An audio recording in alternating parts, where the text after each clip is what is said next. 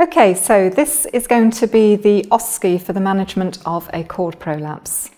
So Mandy, welcome to your OSCE test station. Okay. I'm going to read a scenario out to you and I need to make sure you've understood it. So if you need to repeat it back to me, that's fine. Okay. Ready? Yes, thank We've you. got 10 minutes on the clock and we'll start when you're ready. Okay. So the scenario is, Paula is a gravida 4, para 3. She's admitted to the hospital on the labour ward at term and she's accompanied by her partner Chris. She's had backache and mild contractions, 2 in 10. Okay. The midwife assessment reveals that the fetal head is 4/5 palpable above the pelvic brim. Shortly after admission, Paula has spontaneous rupture of membranes and the umbilical cord is now visible outside the vagina. Tell me when you're ready. Okay, I'm ready. Thank you.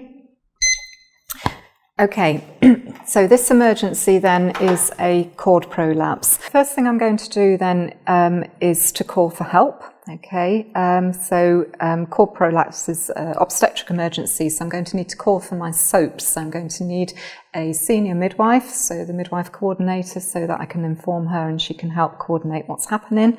I need a senior obstetrician, so again that they can help with the management of the emergency. We're going to need a senior anaesthetist. The reason we need an anaesthetist then is possibly we're going to need some pain relief. We're also, though, potentially going to need to transfer to theatre. So for this, the anaesthetist needs to be aware so that they can alert the theatre team as well. We're also going to need to consider having IV access. So whilst we get IV access, then we would also need to ensure that we take blood, so we'd need an FBC, a group and save, and so that we can prepare that for theatre. Possibly going to need an antacid as well, so that, again, in case of an emergency caesarean. The other people I'm going to need then is a paediatrician. I'm going to be anticipating neonatal resuscitation, so I need to make sure that we have a resuscitator in the room and that is checked and it is switched on. I'm also going to need extra people to help manage the situation, and I'm going to need a scribe so that we can ensure that we have proper records and documentation of the events. Once I've called for my help, I need to determine the fetal well-being. Okay, so I'm going to need to listen into the fetal heart, because depending on what the fetal heart is doing will maybe a sort of an indicator for the management of the situation. I need to make sure, first of all, that there is a fetal heart, and then also consider ongoing fetal monitoring as well, so with CTG. Once I've done that, then we need to decide on the appropriate delivery. So I'm going to need to do a vaginal examination. The reason I'm doing a vaginal examination is to first of all determine what the cervix dilatation is. If the cervix is fully dilated, it may be more appropriate to do a vaginal delivery, but that will also depend on the descent of the fetal head, so the station of the head. You've mentioned that this is 4/5 palpable, so that could indicate that this head may be still quite high at this stage, so it may not be appropriate to do a vaginal delivery.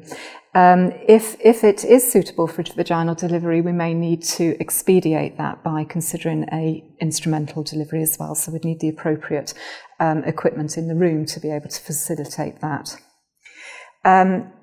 Other considerations that we need to make at that point, though, is relieving pressure off the cord as well. So by doing a vaginal examination, I can actually push the head up off the cord to relieve the pressure.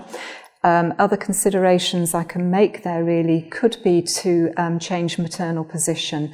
That would relieve pressure off the cord as well. So I would get mum to roll over onto all fours and to adopt a knee-chest position, so that gravity would help free the cord.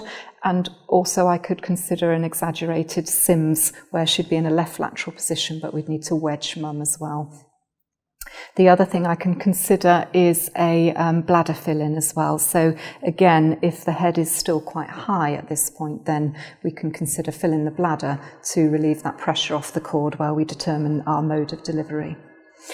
If we've decided then that we can't deliver vaginally, we're going to need to transfer straight to theatre. So we've already alerted the theatre team, and we're going to need to deliver the baby by caesarean section. So whilst we're transferring to theatre, it may be necessary that the midwife needs to keep the pressure off the cord. So we have to consider the position of the midwife whilst we're going to theatre, so we need to think about her sort of posture and also the position of her hand as we're moving to theatre.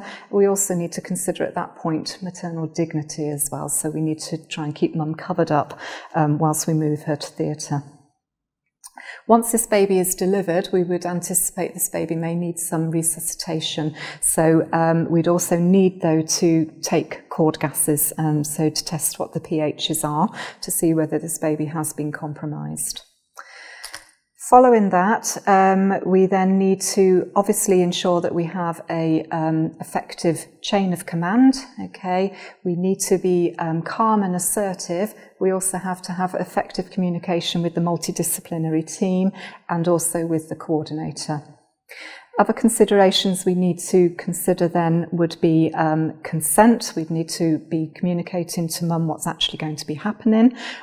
We'd also need to consider ethical considerations as well. So psychological trauma of this happening, but also things obviously like dignity. Also, we need to think about what would happen if there was no fetal heart, so that would be a big ethical consideration as well. We'd need to debrief mum and her partner afterwards, so we'd need to do a duty of candour. We would also need to put in a incident form, so we would need to complete a datex form for risk, and we'd also need to consider debriefing anybody involved in the incident, so either with a supervisor of midwives or a professional midwifery advocate. Final thing we also need to consider is sort of health and safety, so making sure that we haven't got sort of lots of equipment in the room where anybody could injure themselves, and we also need to just make sure afterwards that everything is documented effectively, and that everything is transferred into the notes as soon after the event as possible. And I think that's everything. You've not mentioned any prompts, so I would assume that I have mentioned everything that I need to. Andy, thank you very much. That's the end of your OSCE test. Thank you.